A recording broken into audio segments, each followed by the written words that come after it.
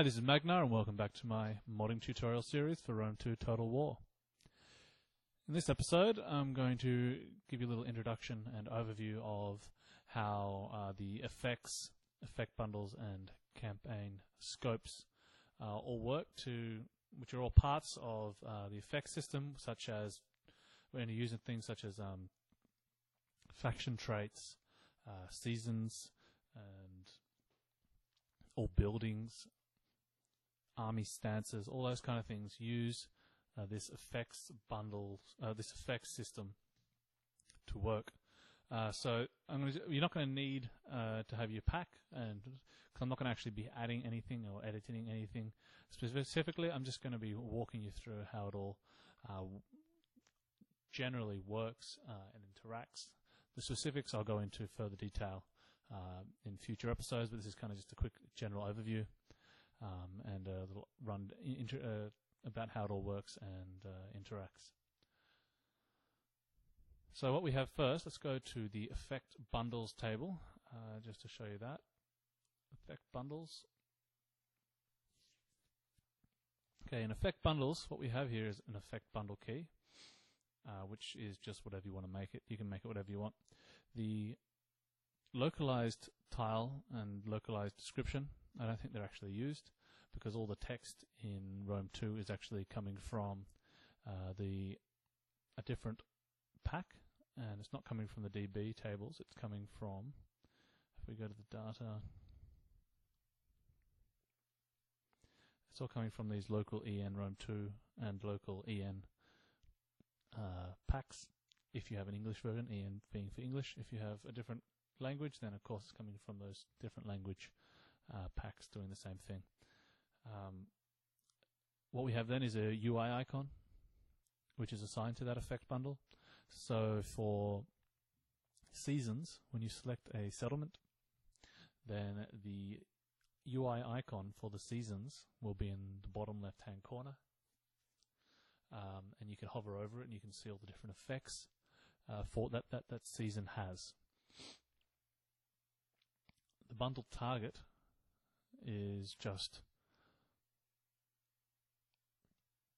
what that bundle is being used to affect. So a faction trait bundle would have the bundle target of a faction.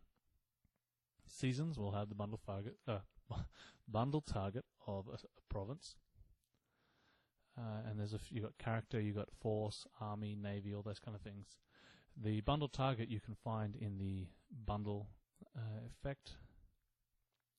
Then we have to go into assembly kit to find that, and it's in the effect bundle targets. It's not actually in the Data Rome 2 pack. So if you want to check out what they all are, there's 5 of them that we can use. Character, because it starts 0, 1, 2, 3, 4. Character, faction, force, province, or region. Force, of course, being army or navy. So that's the effect bundles. The effect bundles are then assigned a number of different effects. Now the effects, there are multiple tables to deal with effects, but to get a list of what different effects are, you can just generally look at the effects table here, and that has pretty much most of the effects listed. So if you don't want to create your own effects, you just want to use the ones which are already created by the game, just come into the effects table and check out what they have here. And you can see you've got agent effects, building effects. See, Rome building.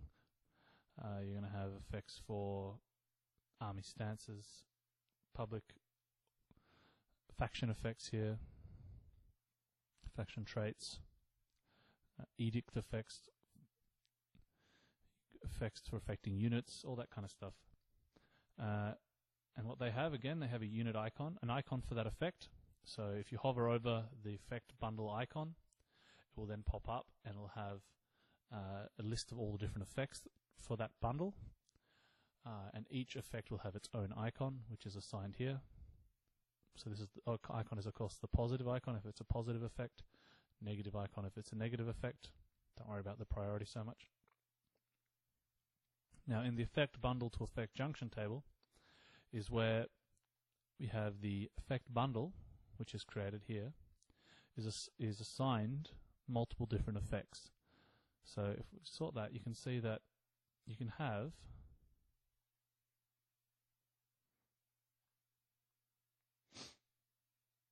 here, for instance, you have two effects assigned to one effect bundle. So the effect bundle key is used twice on two different lines, and the different effect keys are assigned to it. So the effect keys are coming from the effects table, or possibly from other tables. The effect bundle is coming from the effect bundles table. Then we have a thing here called effect scope. Now the effect scope is coming from the campaign effect scopes table. And what that does, it tells you how this effect will interact with whatever it's trying to affect. So let's go to the campaign effect scopes table. And here are a list of 74 different effect scopes in vanilla. It is possible to create your own effect scopes, to kind of create your own unique effects and the way that they work. I think I've created 4 or 5 in my mod, in Magnar Mod, 4 or 5 new ones which weren't in vanilla already. So the way these work is you create your key. What can be named whatever you want. Best to name it something which makes sense to what you're trying to do, of course. And so we start over here on the source. And the source determines where this effect generates from. So if you have seasons, your seasons are generated from a province. That's how the season system works. If you've got factions, then your effects, like faction traits, then your effects are going to be generated by the faction on a factional level. If you have army stances, where you got force march or raiding or all that kind of stuff, fortify, the effect is generated from the force. And then you've got things such as agent actions, then where the agent can do something, like kill another agent. Then the effect is generated from the character. So you have all these different options for what the source of that effect will be. So you can put whatever that is that you need it to be. Then you have the target. The target is what the source will affect with the effect. So the effects are in that other table we looked at. So if it's a faction trait, it'll have the source of a faction, and the target, for instance, say the faction trait like Carthage has reduced mercenary upkeep. The target will then be army or force, so that all the forces for that faction are affected by that trait. If you have a building trait, for instance, so you have buildings that can affect things in that region or whatever, you could have, say here, let's find a better building one.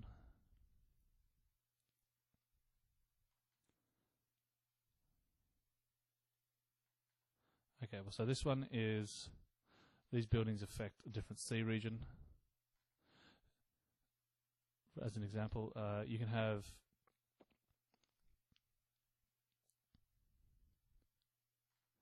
a single region can then affect a province, so like an edict or something like that. So yeah, the target is what is being affected. The ownership is related to the target. The ownership means, so you've got a military stance, and you want to increase the, say, force march, you're increasing the speed of all units. Then you'd have the source being the force being army or navy. The target will then be also the force, because you're affecting all units in that army or navy, and it would be all of your units. You could make an army stance which affects other armies, for instance. So you could then make the source is the force, the target would be also force, but it would be would be the ownership. It would be any ownership. So it'd be enemy armies, it'd be your own armies, doesn't really matter. And then lastly we get to location, where the location of that effect.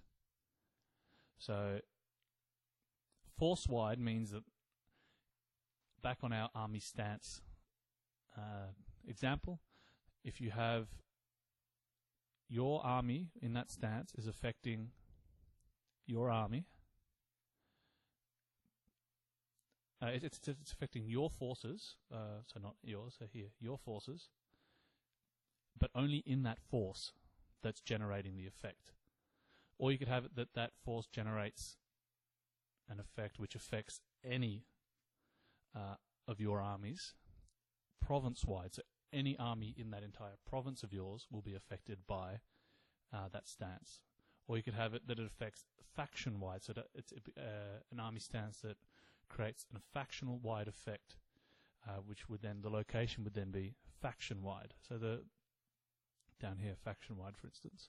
So by doing that, you can kind of specify how each effect is being used and how it is affecting and what it is affecting and how wide that effect is. So whether it affects a single army or it affects all armies or just all your armies in whichever region. So you can use these campaign effect scopes to kind of really specify how you want your effects to work.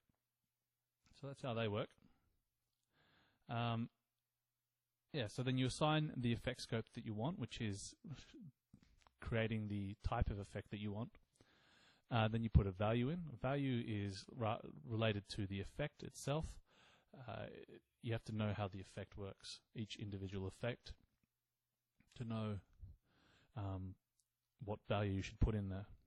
For example, if you can have two separate effects which affect a unit's experience, and you have to know whether that experience is being affected with the amount of experience it's getting, like with a champion training a unit. They say, for instance, it gets 30 experience per turn, and you can put in the value 30 into the value. Or is it like with the training buildings where when you recruit a unit, it already starts with a certain level of experience? You don't want to be putting 30 in there because then it's just a ridiculous amount of experience. You put 1 or 2.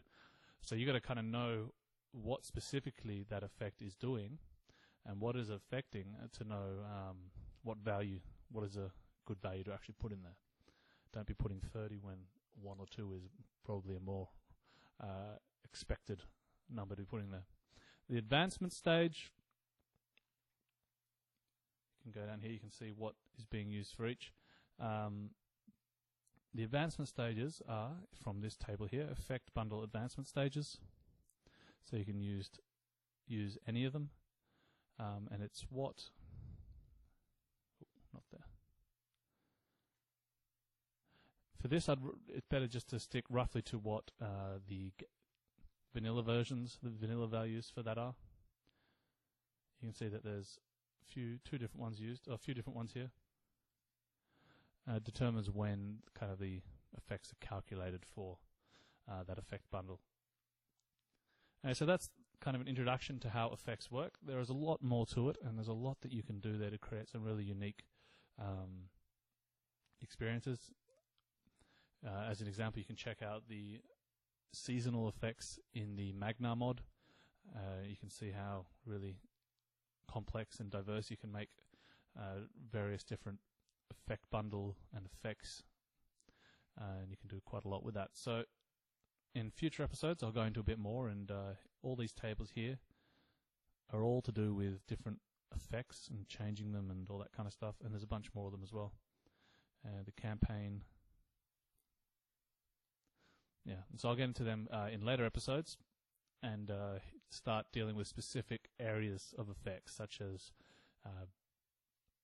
season, how the season works, the seasonal effects work, how army stances work, and I'll get into detail in future episodes for modding specific areas. Anyway, I hope that was helpful, and thanks for watching, and I'll catch you next time.